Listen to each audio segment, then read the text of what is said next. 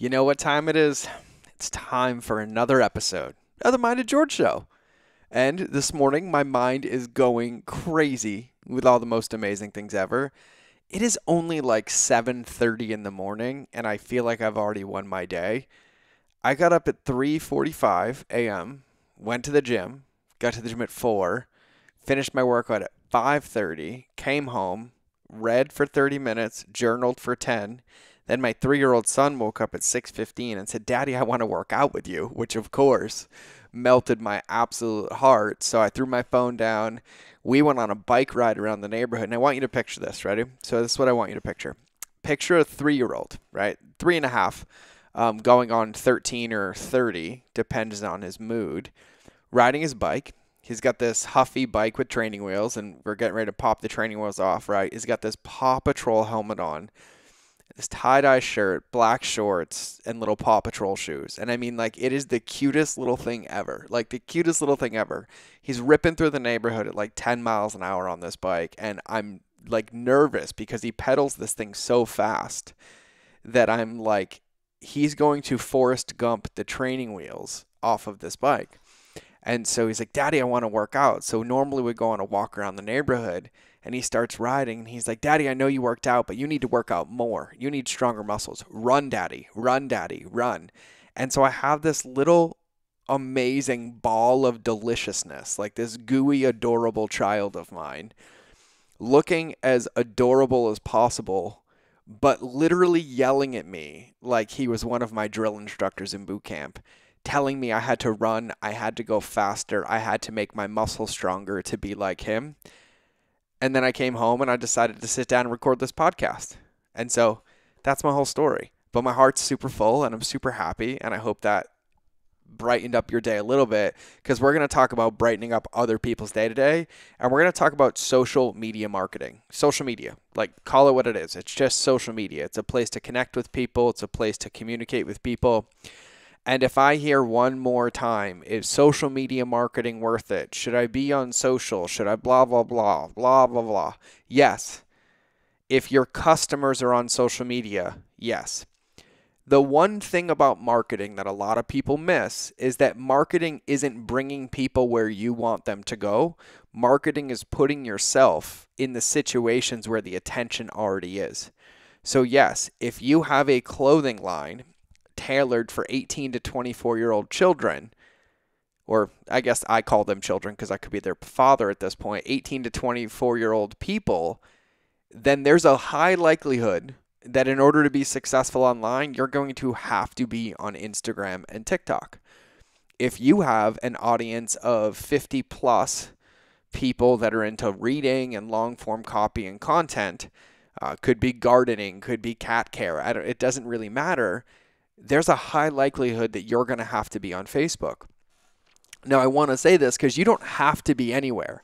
But if your business model, if your product, if anything you have, your service is predicated on utilizing the power of social media, which means you're not doing a lot of in-person stuff, you're not running billboards or radio ads or television, or you don't have other acquisition channels, or you don't have an unlimited budget to just go buy traffic or do earned traffic, you're going to have to create some of your own owned media, which means you're going to have to be on social media.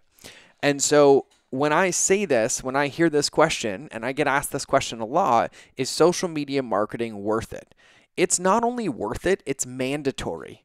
It's mandatory for all the reasons that I listed above. We live in a time where trust is low and it takes longer to earn, right? And so if you can imagine the power of social media, like go back 40 years. If somebody walked into, and let's pretend Let's pretend Apple, the store Apple, iPhones, iPads, computers, existed 40 years ago. And there was no internet, there was no anything, but people were just as interested in Apple. They would walk into a store, pick up an iPod, and be like, "Oh my God, I want this, I'm not sure," and then they would leave.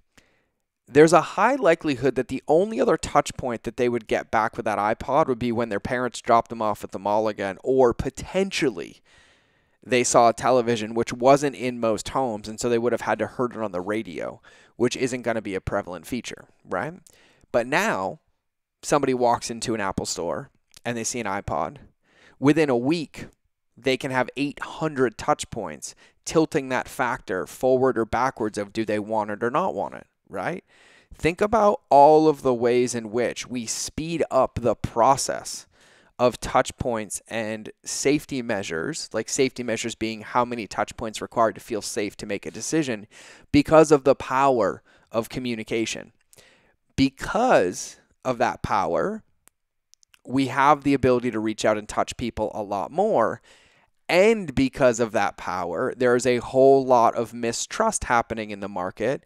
And the buying cycle, conversion cycle, or whatever you want to call it, the customer journey cycle can take upwards of 100, 150, 200 touch points. And so not only are we required to be on social media, but we're also required to look at it like it's a long game, like it's a game of chess. Because every single thing that you do is either helping a customer or potential customer move one step closer to you or move one step further away from you. And that is solely predicated on how you show up consistently and congruently, and if they are the right attractive character or the right customer at the right time. But either way, you have to show up consistently and congruently.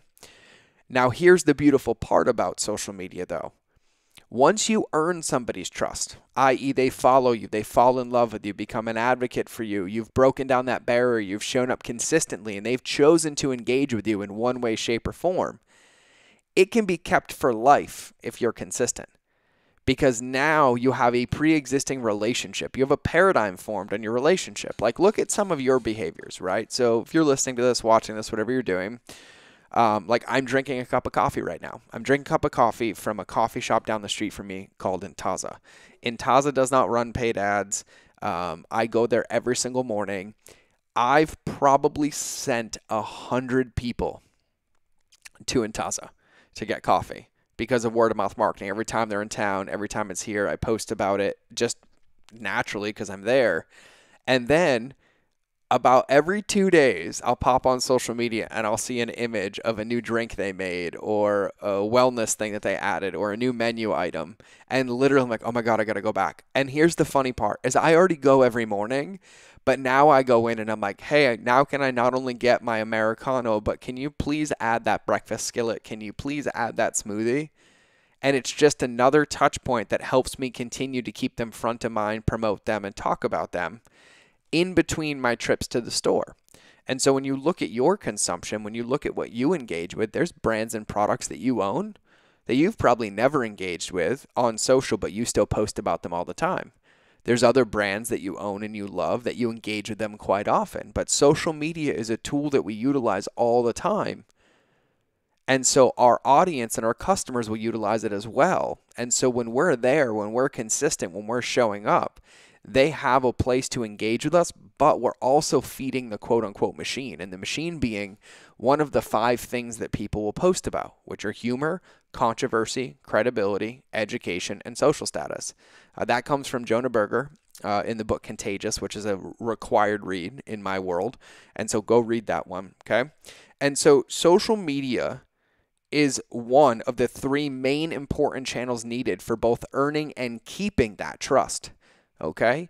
Now, when we think about traffic, like i.e. attention or customers or potential customers into your world, there are only 3 types of traffic. There's owned traffic, earned traffic, and paid traffic. And I'm going to have to do another episode on all of those things, right? But when you think about social media is one cog in your wheel. Your website would be your owned traffic, something you owned. Your email list would be your owned traffic, something you own. And social media helps goes and reaches people where they are to bring them into some of your own traffic. Now, in my opinion, I don't think we should ever consider social media owned traffic because we don't own the platforms. Facebook does, Instagram does. Well, I guess Facebook owns both of them. Google owns YouTube, TikTok, blah, blah, blah. But we can utilize those to bring them into our own traffic. And so social media is one of the 3 main channels because you build a website, right? And then you have an email list, and then you have to decide where to reach out and touch people. And social media happens to be one of the biggest free pools of attention to find your ideal buyers or ideal customers and bring them into your world. And it's a place where you can have daily touch points with people, giving them value, being in a relationship with them. And those buying decisions that people make are based on their touch points, right? And when you think about a buying decision doesn't happen just because somebody sees a Facebook ad, right? It doesn't happen because they see a car commercial, right? It doesn't happen because they test drive a car. It doesn't happen just because they see a Yelp review of a restaurant. There are different touch points across different platforms that all inform a customer journey. And so you literally just heard me talk about my coffee. And I could have said, Intaza, but there's no Intaza near you. But I said black Americano, or an Americano, which is black, right? A hot Americano. And you just heard me say the word hot Americano. And you're like, God, that sounds good right now. And you might forget about it, right? But then you'll be driving down the street and you'll hear a commercial on the radio for Starbucks. And you'll think coffee, you'll think Americano. Then you'll log into social media and you'll see somebody else posted a Frappuccino at Starbucks, and it will remind you that you either want a coffee or you want an Americano. Then you'll be driving. You might drive by a local coffee shop and you'll be like, you know what? I don't want to support the man. I'm going to go to the local coffee shop. And you walk in and get an Americano. And all of those touch points happened in many different places to lead to the same place. And so social media marketing, the way that you use social media is just one avenue. It's one pillar per se in the multiple pillars that happen in a customer journey. And it is required if you're going to capitalize on the attention and the customers that are on social media. But I have a warning, and I'm going to take a sip of my coffee. This coffee, by the way, is so good. It is so good. You ever have that when you get a cup of coffee, if you drink hot coffee, if you drink cold coffee, this doesn't apply. But I drink coffee because of the flavor and the experience, right? The smell, the aroma, the memory, the habit, leaving my house for 20 minutes to get out, and have some me time. But I love hot coffee. But I always hate when I get that Americano and I know it's 204 degrees and I got to wait, right? And then if I go in to take a sip too early, it's like a disappointment, right? I can burn my tongue and then the rest of my coffee won't taste good, right? And then if I wait too long to take a sip, by the time I get to the bottom of the cup, it's already cold, and that first sip is kind of like lukewarm, or like I missed that point. I want to call that point like the sharp point of heaven, the sharp point of the nectar of the gods, like piercing my taste buds and filling my soul with warmth. That's a pretty vivid description of coffee. But I just took the first sip of my coffee, and I literally, the nectar of the gods and the gods that created coffee are shining down on me today, because that was a perfect sip. It was like just hot enough that I was like, oh, that's hot, but I can keep it and drink it, and it feels good going down, knowing I'm going to get through the rest of this cup. So thank you for sharing this cup of coffee with me this morning. It makes me happy. So now back to the warning. Do not be, and I mean do not be, like the 99% of other business owners who just go on social media to burn relationships with potential customers. There's a very important distinction here. Your job on social media is not to be in a dictatorship. Your job on social media is to be in a two-way, value-based relationship. And so what does that mean? That means that it's probably not a good idea to go on 27 platforms at once, to spend 1 minute a day on Twitter, one on TikTok, one on Instagram, one on Snapchat, one on MySpace, one on Facebook, one on Reddit, one on Discord, one on YouTube, one on blah. It's better to pick the platform where both you feel comfortable, and you're not always going to feel comfortable, but where you feel comfortable. Maybe, when you wake up in the morning, the first app you use is Instagram, and the second one is Facebook, and the third one is Twitter. And then where your customers are that matches you, your brand, and the story you want to tell. And so then maybe your customers are very visual based. Maybe you're a food blogger. Well, that's an Instagram one for sure. Facebook would be number 2, but Instagram would be number 1. So if you're like, oh, I know Instagram, they're on Instagram, I have a very visual-based product. I can tell stories with it. I can use Instagram Reels. I can use Instagram Stories. I can do live cooking demos. I'm going all the way in on Instagram. And so it's better to go 100% deep on one channel instead of being surfacey and shallow on multiple channels. You cannot build authentic relationships with your customers if you are surfacey and shallow. And so wherever you are in your business, wherever you use social media, wherever you use social media marketing, you need to make sure that wherever you are going as deep as you can possibly go to ensure that you are utilizing a platform with everything that it has. And I've done this multiple times. When I ran the food blog, I built my Instagram organically to 150,000 followers and generated 7 figures a year organically, but I had one rule.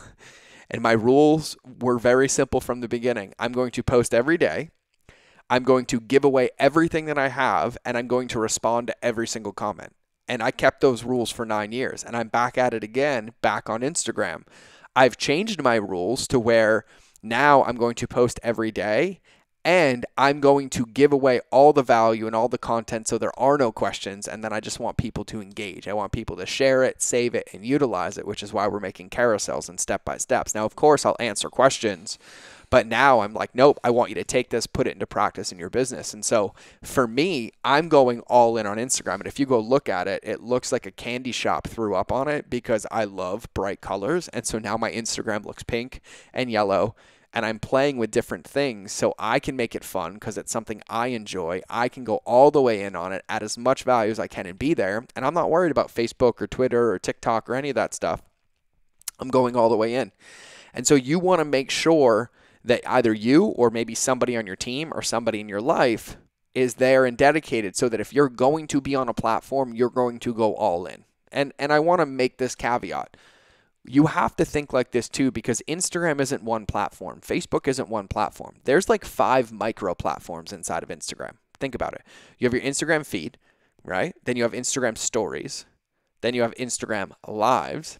Now you have Instagram reels, okay?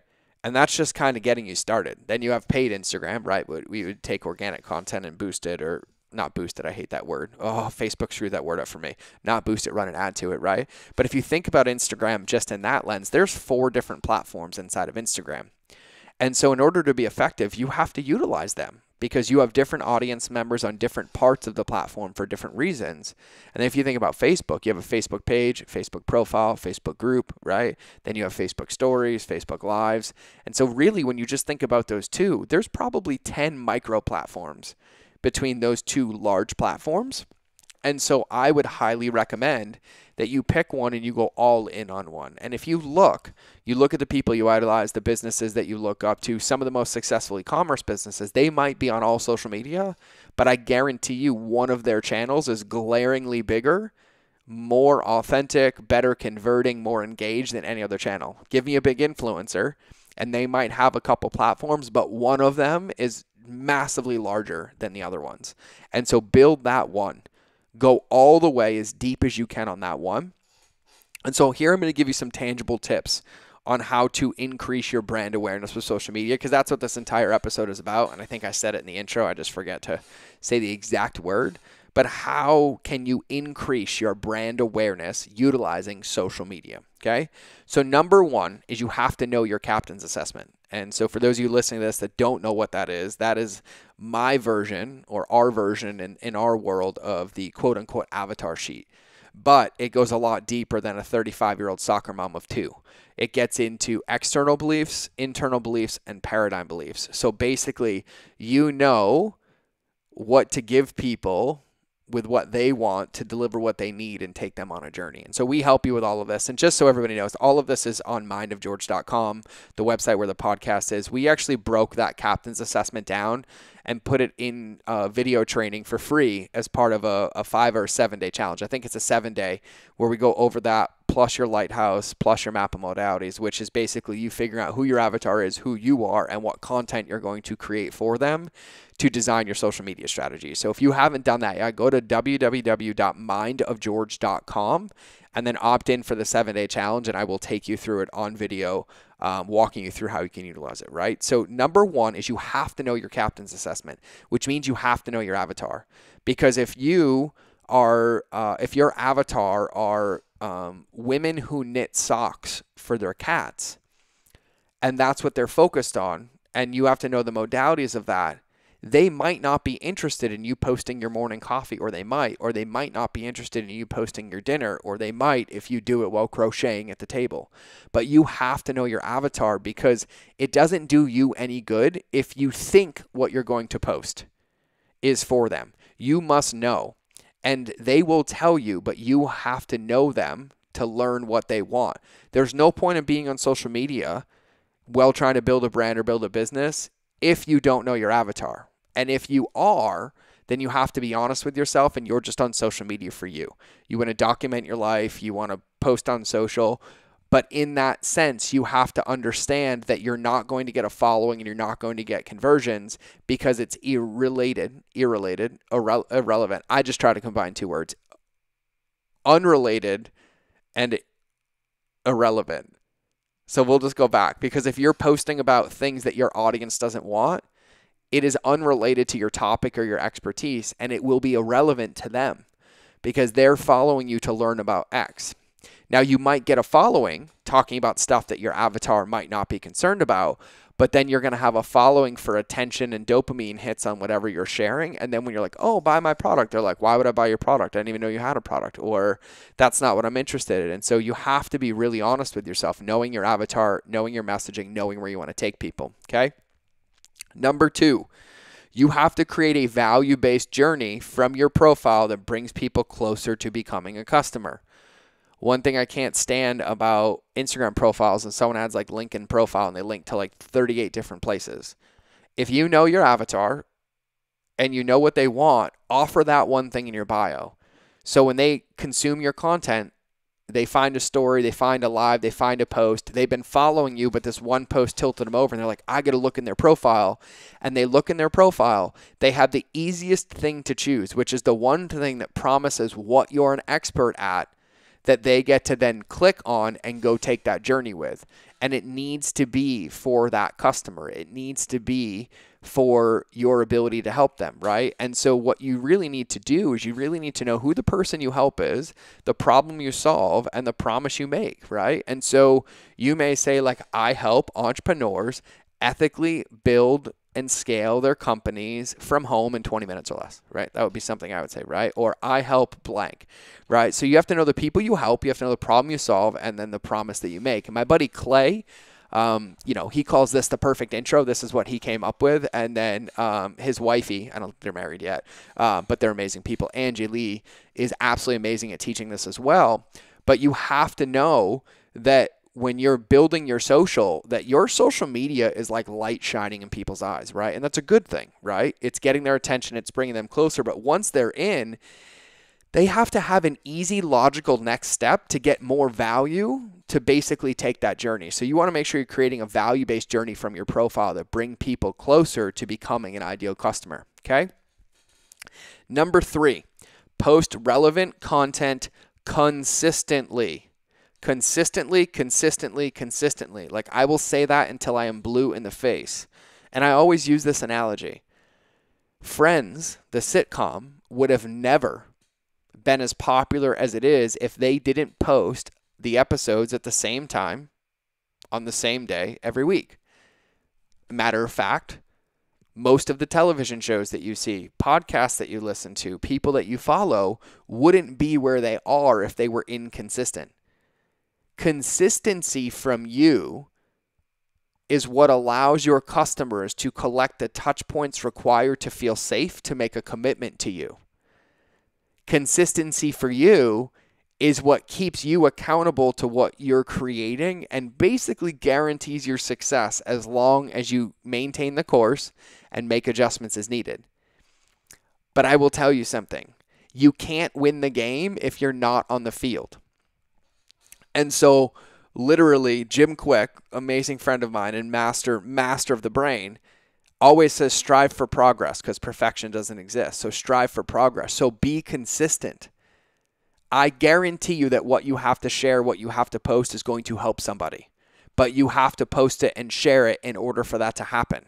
And so you have to be consistent. Set yourself up to be consistent. Set containers, set schedules, create content in advance. You have to be consistent.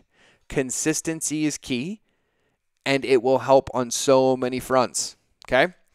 So then number 4, tell people exactly how they can put content to use. So what you share with them, tell them how they can put it to use, how they can take the next step on their customer journey, and how they can support the brand.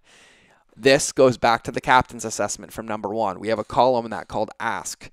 Once you take somebody on a journey from their before state over an objection to their after state, now it's time to ask.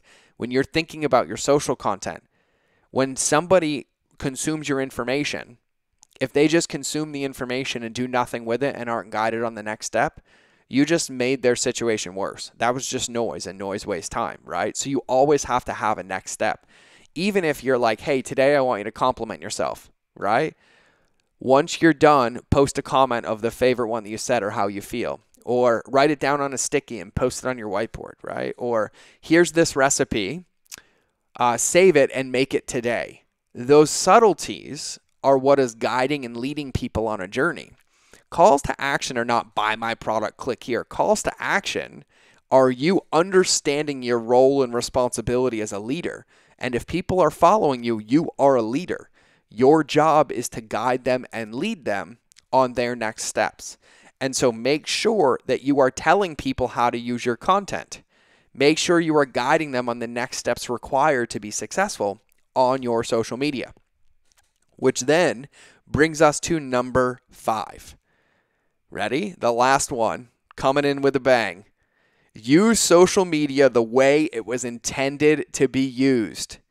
Respond to comments. Leave comments on other people's posts. Be engaged in groups, communities, and followings. Be there to connect and add value, not to get something from others. And if you think about it, if you think about the way in which most people use social media now, and you take it off of Instagram and you put that person into a restaurant with you and 20 of your friends, would you even let them stay in that restaurant? Like, can you imagine them coming in the door? You're there with all of your friends. Okay, there's 20 of you sitting in a restaurant. Envision this. Me, because I'll poke fun at myself. I would never do this, but this is what it's going to sound like. Me, I bust through the doors. I'm like, hey guys, listen. Email marketing is not dead. You need to do boom, boom, and boom. The end.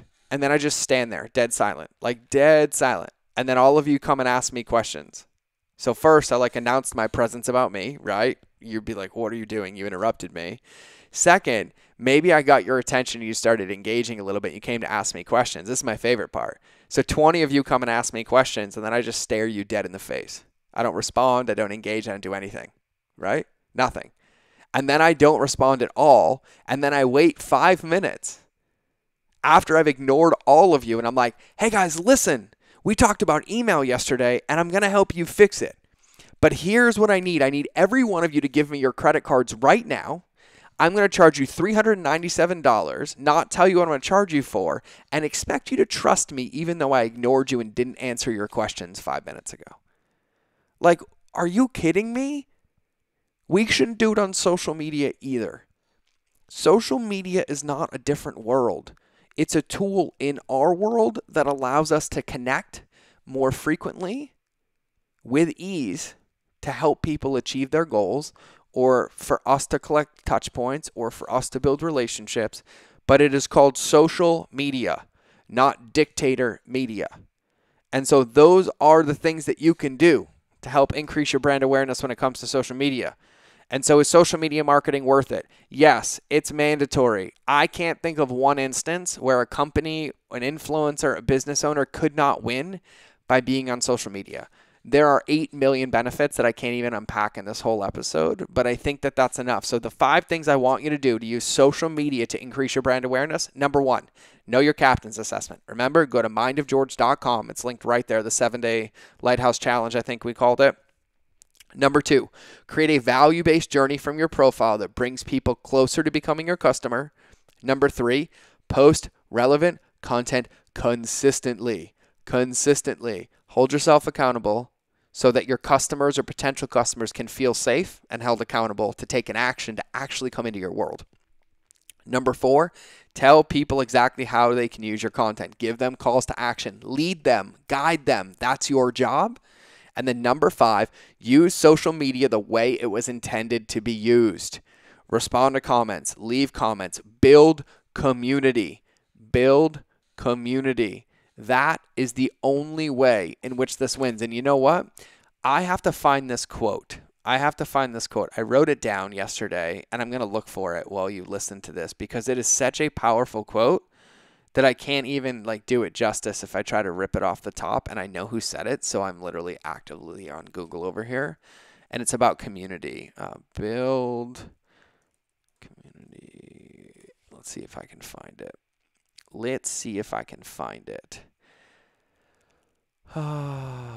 Where are you? Ready? Here we go. This is the quote I want to leave you with today. This is from one of my favorite musicians. His name is Satsang, Satsang. I listen to his music every day. And this quote is what I'm going to leave you with. Are you ready? Oh, the fool who builds fast and high, those towers of isolation. It's the wise who build slow and wide, the foundations of community. So that's today's episode, guys. It's been absolutely amazing. I love you. I'm sure there's an outro coming because I have to go record one. But please, if you haven't subscribed, please subscribe. If you haven't left a review, please leave a review of this podcast for me. It would help an immense amount. If there's been any value, any nuggets for you, please leave them in the comments so other can leave them in the comments. Leave them in the review, in the comments of the review so others can find it. And make a decision if they like my crazy as much as you do. But other than that, remember that relationships will always beat algorithms, and I will see you in the next episode. Or maybe I won't see you, but maybe you'll hear me. I'll figure out how I say that after. Have a good day. I love you all.